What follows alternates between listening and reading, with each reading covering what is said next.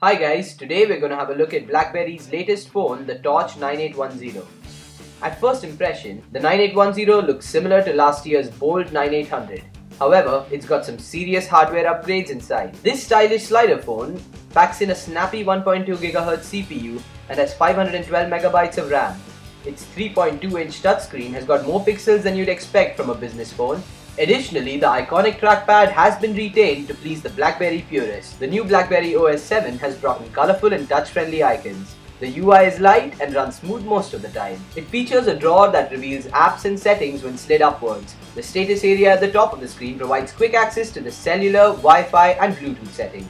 Below that is a notification bar which brings up a full-fledged notification screen when touched. Multitasking support is present and you can switch between apps with a long press of the menu button. Apart from the obvious specialization in emailing, the phone also does a great job on the multimedia front. With earphones plugged in, it's one of the loudest phones I've ever come across. The Torch 9810 can also play most video formats up to 720p. The camera does a decent job as well. Overall, the phone is a decent piece of hardware as well as the software. The phone certainly is a step in the right direction for BlackBerry. However, for the price of Rs 31,200, it definitely is a hard sell. For a full review of the device, visit TechTree.com.